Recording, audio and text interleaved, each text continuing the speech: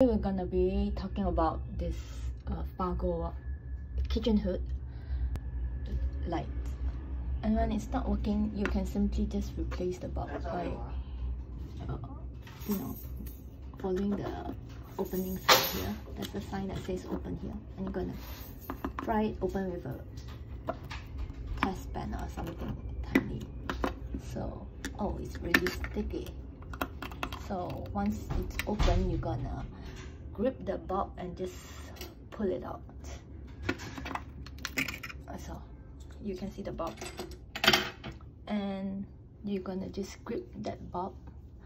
That there are two pins holding the bulb to the fixtures, and you're just gonna pull it out.